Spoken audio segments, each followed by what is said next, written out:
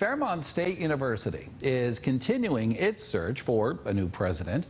The university announced it is now accepting applications and nominations for that new presidency. The applications must be submitted to the search and recruiting team by Tuesday, February 17th. And the search began when former President Dr. Mirta Martin stepped down at the end of 2022. Now, the university's provost and vice president, Dr. Diana Phillips, has been serving as the interim president until a new one is found.